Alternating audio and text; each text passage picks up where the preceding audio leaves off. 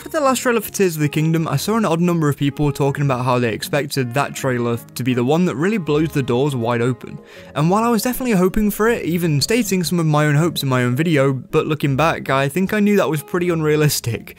I was just happy to actually get another trailer for the game. Now that it's actually set in though, I think it's time that we start talking about how the next trailer for Tears of the Kingdom kinda needs to be a huge one. Because while there are a whole bunch of us just happy to be playing a new Zelda game, there are definitely some people who are pessimistic because Tears of the Kingdom doesn't seem to be changing up too much from Breath of the Wild. And that's even a fear I think some of us optimists have when talking about the game. So we straight up just need something new and cool next time. And of course, I have a guest today, Mr. Snack and Drink himself. Welcome on, dude. Hey folks, how are we all today? I'm super excited to get into this, so a big thank you for having me on and welcoming me to the channel once again. Let's do this. Oh, and make sure you've got your snack or drink. There is a partner video to go out with this one on Hyrule Gamers channel too in the description for when this video is done, so check that out. So as I usually do in my videos, let's circle around a point and talk about Breath of the Wild's marketing first. I'm going to say something that almost feels like Zeldatube suicide, but I wasn't a giant fan of the Zelda series when Breath of the Wild came out. I'd played most of the games before, but I wasn't into the deeper lore or anything like that. When Breath of the Wild released, I was as casual of a gamer as you could get. I bought the game because my mum sent me the trailer and it looked like an open world game, and would you know, hey, look at that.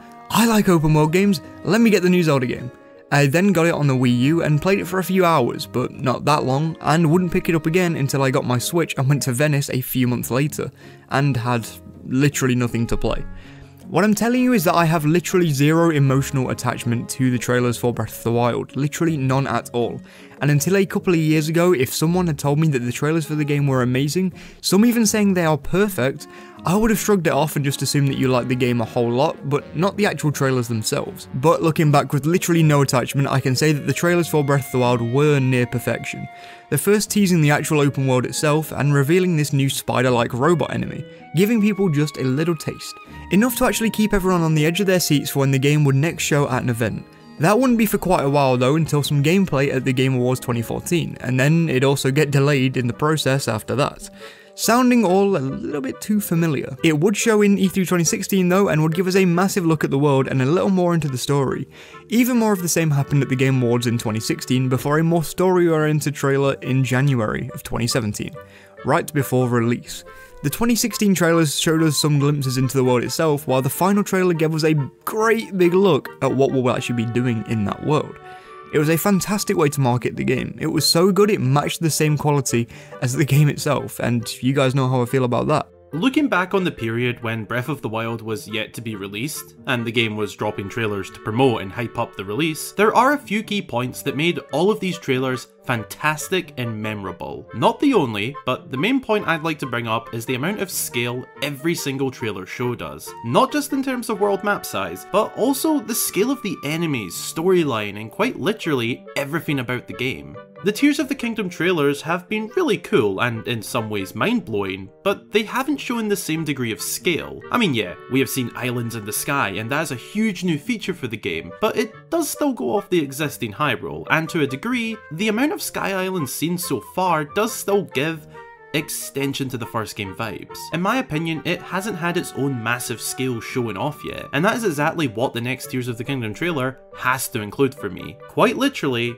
it needs to be huge, in scale. I think the trailers so far have gotten the general hype and excitement well done, but showing off the true scale of the game is still to come in my opinion.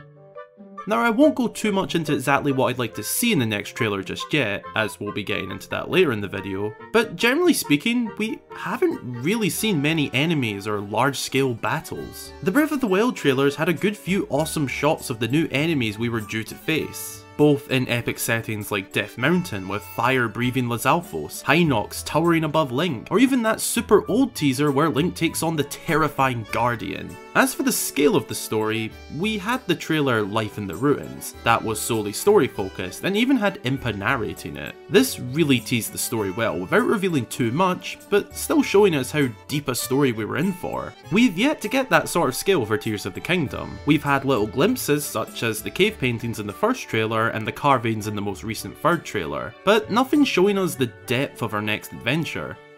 As for the world itself, I do feel that the next trailer should also give us a better image of the scale of this new explorable world. We know Hyrule from Breath of the Wild will be a part of it to a degree, but the new stuff, that needs to be shown in depth next time and not just teased in certain areas. The true scale being the entire Sky Island / world to explore, as well as the underground's depths and anywhere else that we'll be exploring. This is the biggest thing generally speaking for me that the next trailer must include, going off of the trailers that made Breath of the Wild's build up so special and memorable. Now the problem is that Tears of the Kingdom hasn't really had all of that much to this point. The beefiest trailer in terms of reveals that we've been given so far was in the form of the E3 2021 trailer. We were shown the inclusion of the Sky Islands for the first time, and we also got a look at a far different tone than what we were expecting. I think before 2021, most people were expecting the game to be taking a much darker approach in terms of marketing, showing us more caves and other locations that are underground, and while I definitely don't think we won't get that stuff, I think it's important to the Zelda team that the game does look approachable for pretty much anyone, and having the marketing be as dark as the first look trailer was all the way through could have deterred some of that audience, though that is a pretty speculative claim, so I'll shut up now. As I kinda touched on the start of the video, there are a whole bunch of people who really don't know whether Tears of the Kingdom is gonna change much over the last game. When you've done one open world, is there really enough there that you can like reuse the same open world but just add some elements to it? Well, I think having those sorts of opinions clouding the marketing of your game is pretty bad. It's a great thing to have questions, but when some of those questions are actively questioning the reasons for the game in the first place, that isn't good. Everyone who's thinking that way needs a reason to not think that way, because even I'm having that trouble sometimes. Apart from the Sky Islands, how will Tears of the Kingdom innovate? And that is why the next trailer has to be huge. It has to show us what this game is really about and what we've been missing through the trailers so far. So let's talk about some stuff that we'd like to see in the next trailer if we're being optimistic. Now, what would I like to see exactly in the next trailer? Three main things that come to mind are dungeons, caves, and more Sky Islands. These three things could make the next trailer colossal and memorable. Oh, and a sort of bonus / second section after the main part of the trailer, Ganondorf. Firstly, the first three mentioned things. For dungeons, that is because so many fans are hoping, and to a degree expecting, Zelda dungeons to be present in this game. And we haven't had any solid looks at what we can confirm to be dungeons. There have been a few speculations, such as this tower on one of the islands, but we can't confirm that's what it is, as well as other shots like the flamethrower shield clip. None of this is solid enough. In the next trailer, I would like to see the dungeons of the game explicitly teased and made clear that they are dungeons. An epic castle in the sky, a deep dark underworld lair, in the depths of Death Mountain, and whatever else is in store. As for caves, this applies to both situations of the caves only being for finding Ganondorf, and also the caves being an entire underworld below Hyrule. Show us more of that. That is what kicked off the hype for this game. Give us a deeper, pun intended, look at these dark caves beneath Hyrule. Really sell them to us. And of course, show us more Sky Islands. This kind of links back to an earlier point of mine regarding there not being an entire Sky World, so to say, being shown as of yet. And it's still feeling like an extension to Hyrule. Show us the full extent of what's up here, assuming that there is a whole new world up here of course. Give us some epic shots of Link really going around these islands. Traversal, combat, interaction. Give us a bit of everything. Then after all of that is done, the trailer fades to black. We think it's done. But suddenly, some sinister music begins playing and building up. Red fog and malice cloud the screen, and Ganondorf bursts up, rising from his resting place, and an extra minute of the trailer plays, all focused on Ganondorf. Some backstory as to how he got here, a few teases of him rising, but from different angles, and of course, a look from all perspectives of that moment where his eyes open, as well as some generic evil bad boy shots of him doing his thing.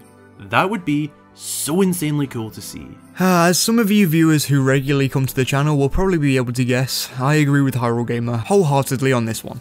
Especially in terms of caves. The thought of caves in a Zelda game are a huge amount of fun. Some people think that the caves in Twilight Princess weren't the greatest, but in my opinion they were amazing, and having caves in Tears of the Kingdom be like they were in that game would fit the feeling a lot. Of course we know that shrines themselves will be gone in the next game, which leaves a massive hole for them. A lot of people will be asking the question of what will replace them. I think caves will, and I wouldn't be surprised if we're shown the inside of one with a little reward at the end in the next trailer to get us hyped on new kinds of shrines with some new puzzles. And for the love of all that is holy, some new theming. As much as I love the shrines themselves, I am done with the tech theming. Even though it's been done even more, I would take a fire theme over that theme again literally any day. I also just really want to see the inside of a dungeon. Gameplay wise, I don't really mind how it feels, I just want to see them. If they can get the theming on par with the puzzle set up in the Divine Beast and give us something truly unique there, then I will be genuinely over the moon. Another thing is that I'd love to see a boss. Of course, don't spoil a ton of the bosses for us. Heck, if they'd have done that with Breath of the Wild, they would have spoiled the designs of every single boss, but I'd love to see just one brand new boss at the very end of a dungeon with a cool and unique arena.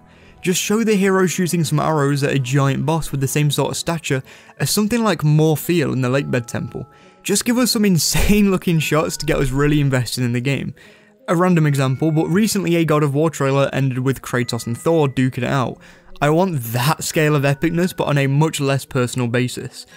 Finally, I want some story bits. Don't fill the entire thing to the brim with story until the final trailer, but grabbing my attention by giving me the general plot, or at least a facade of what the general plot is, would just be a ton of fun in my opinion, and would fuel the theories that plague the community.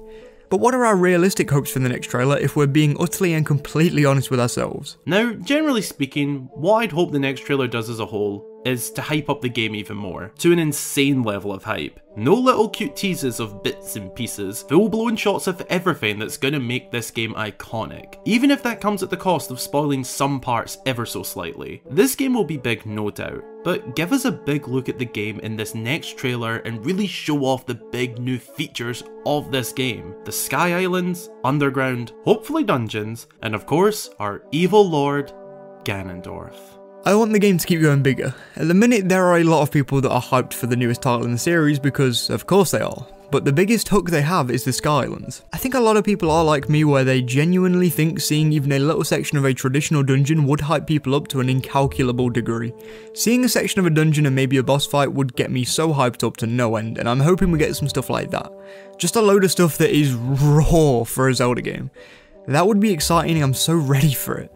We might only be a few weeks away from a new trailer now with the Game Awards, but that is a discussion for another day. Hello again folks, thank you very much for watching this video, and also a big thanks to Triforce Trends for having me on his channel again. It's been a ton of fun working together on another video. I hope to see you all again and wish you a wonderful rest of your day or night.